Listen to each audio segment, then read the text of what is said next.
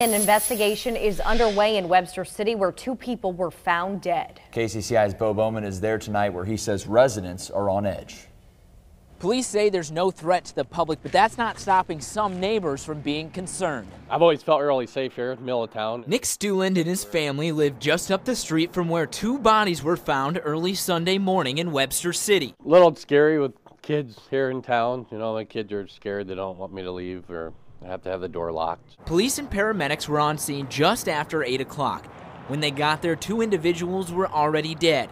The Iowa Division of Criminal Investigation and the Hamilton County Sheriff are helping with Webster City Police with the investigation, but none of the agencies are releasing any more information and have not identified the two people who died. Stuland says he never expected something like this to happen so close to home. It's pretty scary. Nothing like this really happens here in town, so it's a small town, so everybody's talking, so there's a lot of rumors that go around. We're a close-knit community, and I think everyone's on edge now, so it's kind of scary. So Des Moines police are looking